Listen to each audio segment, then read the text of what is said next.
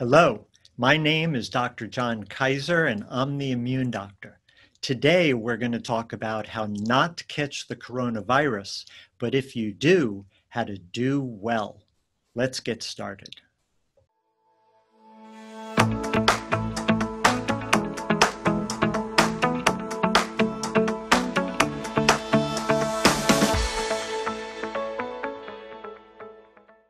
Hi, my name is Dr. John Kaiser.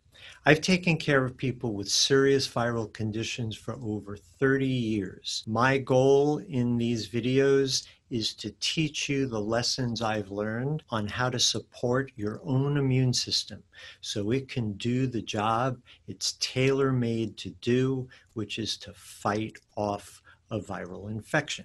This is episode number 2 of the series, How to Fight the Coronavirus and Stay Healthy.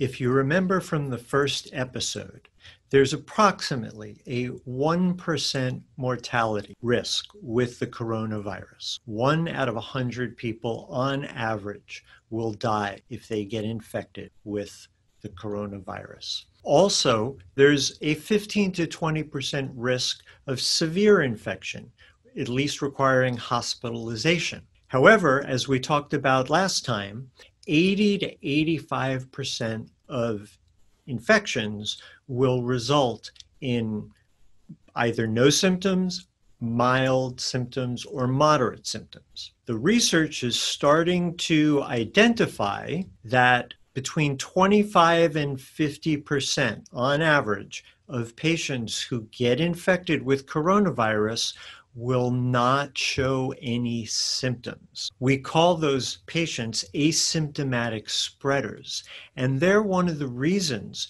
that COVID-19 is so infectious. It's because at least 25% of people who have COVID-19 are asymptomatic and can spread the disease to others. Also, we've identified that some people have symptoms for a very long time or continue to test positive for a very long time.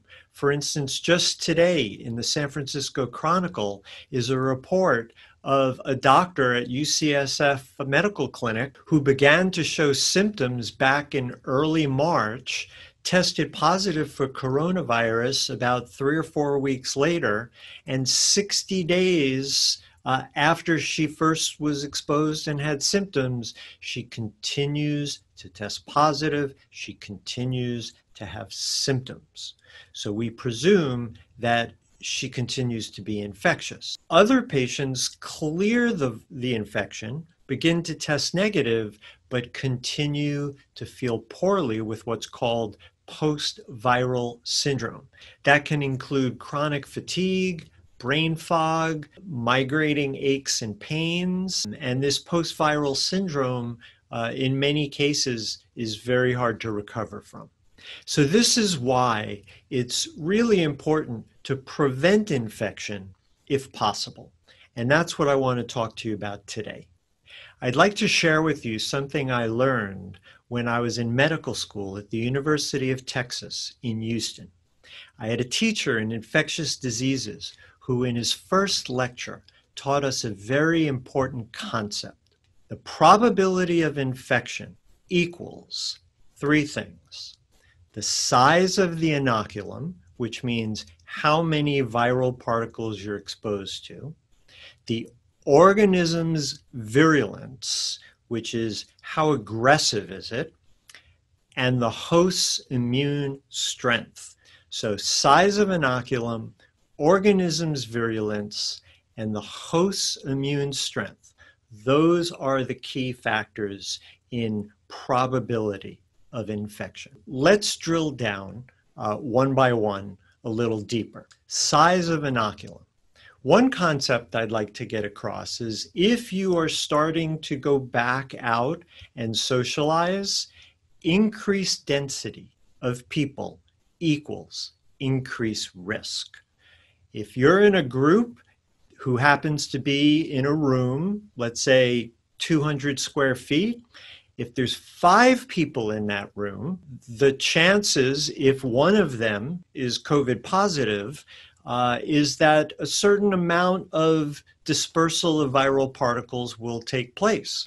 But if you're in that same room with 8 people, 1 or maybe 2 of them may be positive, and there's just a much denser exposure to viral particles. So increased density equals increased risk. The smaller the group of people you know and trust, the less risk of you being exposed to COVID-19. We know that wearing masks, practicing social distancing are 2 key concepts to decreasing your risk of exposure. But I want to introduce a third one, which is watch what you breathe.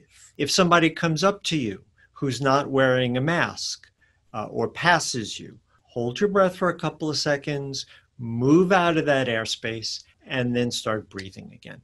And you will decrease your risk of exposure from breathing respiratory droplets or particles to 0. The next thing I'd like to talk about is the pathogen's virulence. We know coronavirus is a highly aggressive virus. It's a novel virus, which means none of our immune systems have ever seen this particular virus before. It attacks the lungs. It can cause hyperinflammatory effects in the body. We know it has a much higher death rate than normal influenza. This is a given. This virus is highly pathogenic, highly aggressive. That's why we need to work on the other 2 parts of the equation, decreasing the risk of exposure and the size of the inoculum and improving your immune system strength. We're going to talk about how to increase your immune system strength over the next several episodes of my video series. So please, I would like to invite you to click the subscribe button and click notifications. I'm planning to put these videos out at a rate of about 1 a week because there's so much information to cover and to convey. So if you'd like to continue receiving these, please click the subscribe button, share it with a friend, and I'll see you the next time. Please be safe, stay well, and thank you. This episode of The Immune Doctor was sponsored by K-Pax Immune Formula. More info can be found at kpaxfarm.com.